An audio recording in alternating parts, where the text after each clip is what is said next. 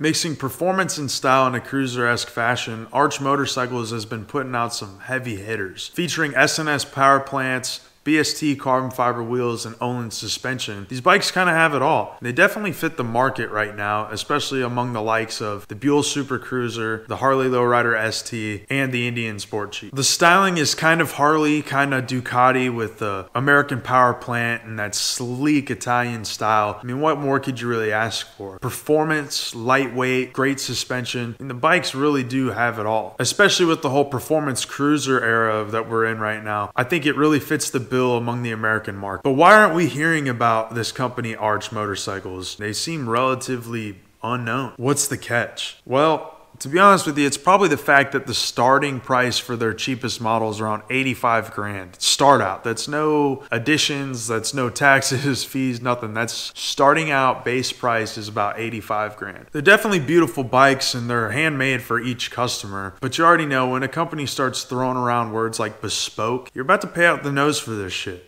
It ain't gonna be cheap. They got 3 different bikes right now: the KR GT1, the 1S, and the Method 143. Each one has their own unique styling and characteristics about them, and there's something to like about each one. The KR GT1 starts at 85 grand, the 1S starts at 128,000, and the Method 143, they don't even list the price for it. Now, none of these bikes are a cookie cutter production bike, especially when it comes to the Method 143. They plan on only producing 23 of the Method 143s. It definitely makes the Method 143 more of a collector's item and kind of like a curator's piece, I guess you could say. Overall, I think Keanu's definitely done a great job styling a bike and picking the right parts and pieces to put on a performance bike. You definitely get the styling from Ducati, you get a lot of design choices from Harley, and you get performance aspects among the likes of MotoGP bikes. You've done a great job building some amazing motorcycles out. Truly art on wheels. I just can't get over the price. I mean, it makes it unattainable for guys like me and you who want that performance aspect and that styling, and kind of makes it easier to pick a bike like this than, you know, trying to pick between a Ducati and a Harley. I definitely like seeing this type of work out in the motorcycle community, but to be honest with you, we'll probably never go on a ride with one of these things, at least in my area, and I'll never see one at a bike night because they're just so unique and hard to get. If your question is if I would buy one,